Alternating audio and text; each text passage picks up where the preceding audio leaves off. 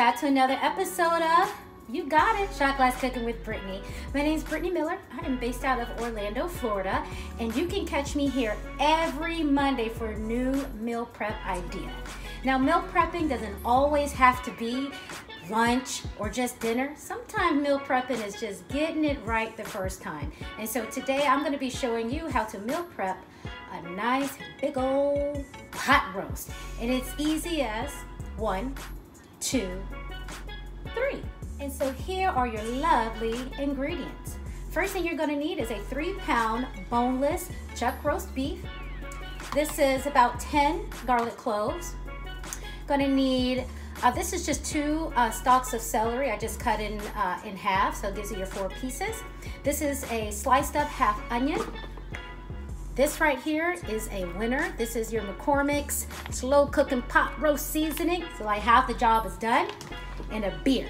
So you might be thinking, well, Brittany, if I got the seasonings, what do I need all of this for? Well, the reason is because, baby, this is Shot Glass Cooking with Brittany, and we don't do basic.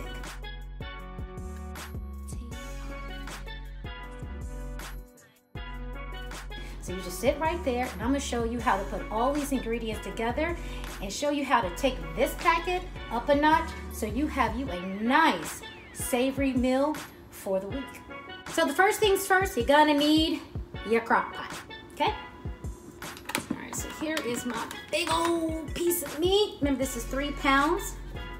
And I'm just gonna just put it in there just like that, okay? Next, here are my onions. This is a sliced up half an onion. Kind of just break it up so all flavors can get everywhere. Got my stalks of celery, dropping that in there. See how meal prepping is so easy? You don't have to do a whole lot. I'm just kind of picking and tossing, picking and tossing. This is my garlic cloves. Okay, my seasonings. Okay, and I'm just gonna just pour the whole packet in there. Right on top. And so this is what I'm looking like right now. I'm kind of peeking over.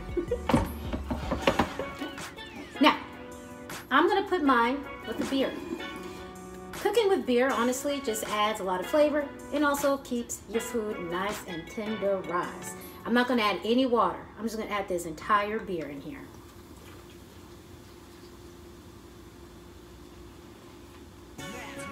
I'm going to add it all the way until it covers. You know, some of your best big time barbecuers are always cooking with beer. Beer is the secret here, people. Okay, so I've got all this in here. Now, let's say you're like, well, Brittany, I don't really like beer. I don't like beer in my meat. I don't really care for it at all. I don't like even the thought of beer being near my food.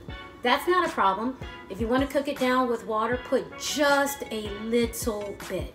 Like I'm talking about a less than like half a cup of water, because another thing when you're cooking with your crock pot, the water that's already in your meat is going to start to come out and fill it up.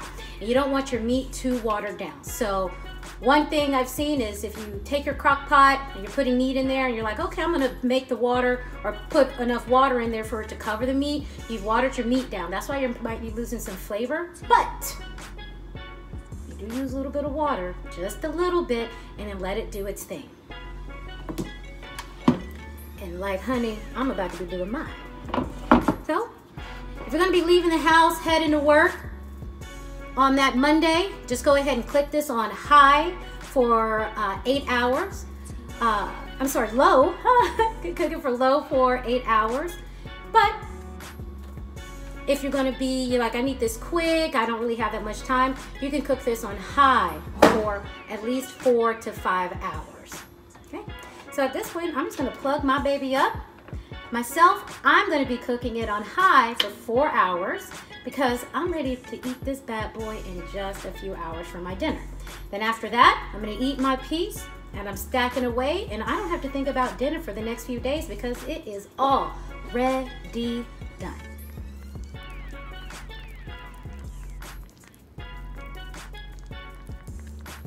So again, thank you guys for coming back by my page. You can always catch me here, Shot Glass Cooking with Brittany.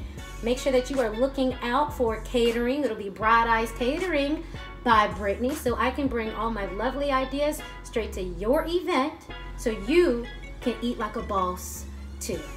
Make sure, as always, you like this page, you share this page, put some comments, and if you make this and you like this recipe, let me know. And if you do pot roast a different way, honey, let me know so we can all be hooked up, because all about what they say is sharing is caring.